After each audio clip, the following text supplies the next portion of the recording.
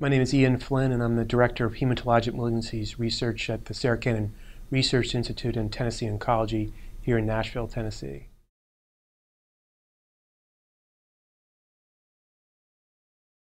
Leukemia is a family of malignancies that begin in cells that start in your bone marrow. We often think of leukemia as being a very aggressive disorder in which patients can get sick very quickly. But in reality, there are many patients who have chronic leukemia, either chronic lymphocytic leukemia or chronic myelogenous leukemia. And there's a lot of good news on both these fronts. Chronic lymphocytic leukemia starts in a white blood cell called a lymphocyte, and it grows very slowly. Patients often have this for years, if not decades, before they're diagnosed. And when they first come to medical attention, it's usually through a health maintenance examination where their primary care doctor notes an elevated white blood cell count. When patients are diagnosed with CLL, usually the doctor says, we're probably going to do nothing but observe for years. This can be a concern, of course. Most patients would expect to have immediate therapy for their disease. However, we know through decades of clinical trials that the early intervention for chronic lymphocytic leukemia does not translate into longer survival. Some studies done a few decades ago suggested that early treatment may have actually been worse than watching and waiting until someone became symptomatic.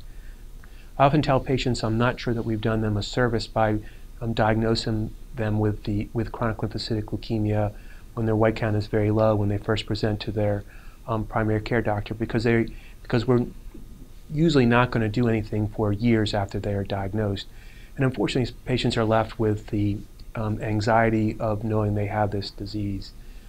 However, if someone is diagnosed, they should know that chronic lymphocytic leukemia is a very slow-growing disease. Some patients will never require any therapy for their disease. On the other hand, many patients will require disease within the first few years of being diagnosed.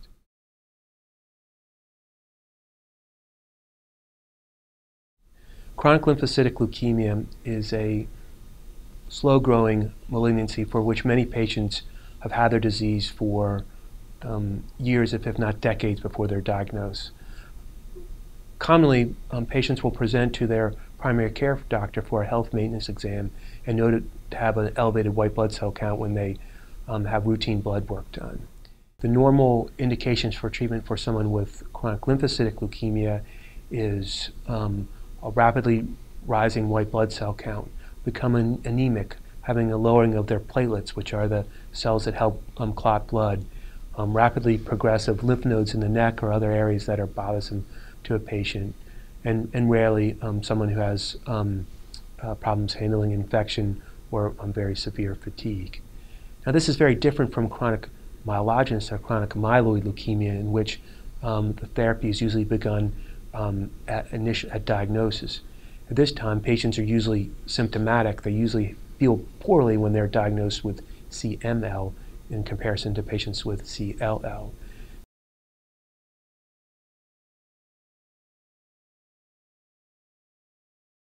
So acute leukemias are very different from chronic leukemias in that the therapy for these diseases are usually required emergently. So patients who are diagnosed with acute leukemia often feel very poorly. They often feel profound fatigue, sometimes have high fevers. Bleeding is a very common symptom of patients with acute leukemia. There are two basic types of acute leukemia.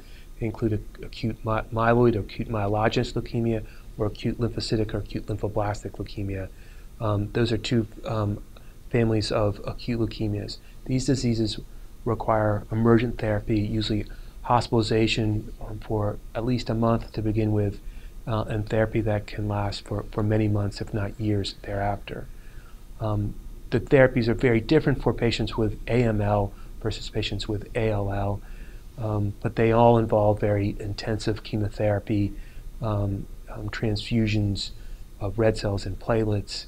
Bone marrow transplant is a very common form of therapy for patients with acute leukemia, either as a first-line therapy or for patients who relapse after their initial therapy.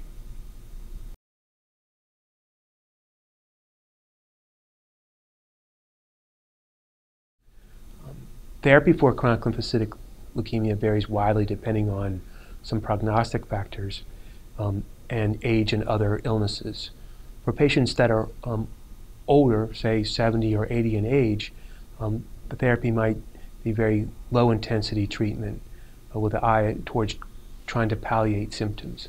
For patients with who are younger or have more aggressive disease, then we're often using multi-agent chemotherapy to try to get rid of this chronic leukemia. There are a whole bunch of new drugs that are being developed for chronic lymphocytic leukemia. These include a variety of new monoclonal antibodies, both naked antibodies as well as antibodies that are conjugated to chemotherapy drugs or toxins. In addition to these monoclonal antibodies, there's a variety of molecularly targeted drugs that do not have the indiscriminate toxicity that we think of in terms of classical chemotherapy. Some of these targets include SYK, mTOR, PI3 kinase, and Bruton's tyrosine kinase, otherwise known as BTK.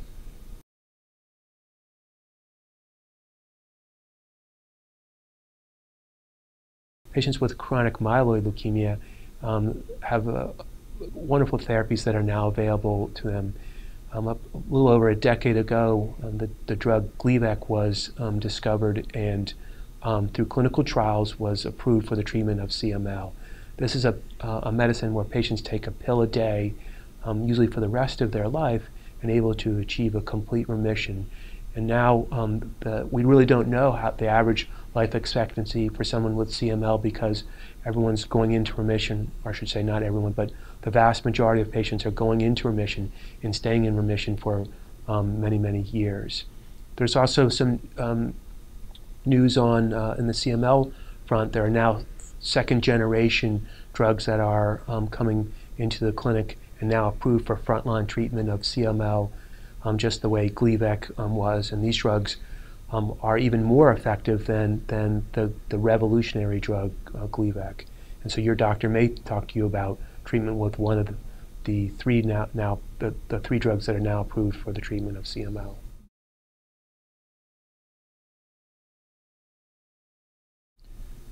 No matter what type of leukemia